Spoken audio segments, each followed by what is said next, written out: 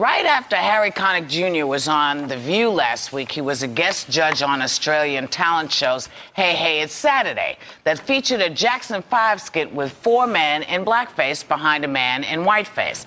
Harry wasn't all that pleased. Take a look.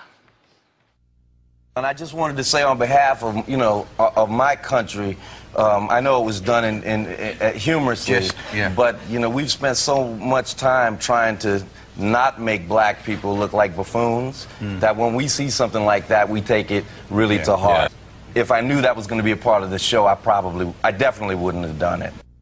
Oh. I applaud Harry Connick for doing that. It's really interesting. I got a lot of tweets from some Australian followers on my Twitter, and they said, this is something, our humor is different from your country's humor. It's about an American family. It's not about an Aboriginal family. When the Aborigines, they didn't treat them very well. What they don't have, that's absolutely true, but they also don't have an Aboriginal group that was anything like the Jackson family, the Jackson 5. Now, we also should mention that when this skit was done 20 years ago, they did the same thing.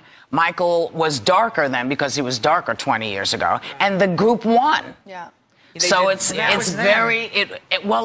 was then, but the interesting part, to me at least, is that what the performers were saying, because they don't have any context with this with them. Yeah. They have it with the indigenous, the Aborigines. They have it in context with them, but they don't have this context. And they were like, we were just trying to do a tribute. Kidding, sorry. Yeah. Well, apparently it wasn't. They were joking. They were doing it. They thought they were doing a tribute. Yeah. So it's very interesting. But Harry stood up and said, "Nay, baby, yeah. Nay." He knows. We're in what people like to call post-racial America right now. With Obama in office. Oh, is that what this is? Yeah. Well, I'm not saying that it's gone, but we're trying to grow as a country, and that's kind of a demeaning sketch that we would never do here anymore.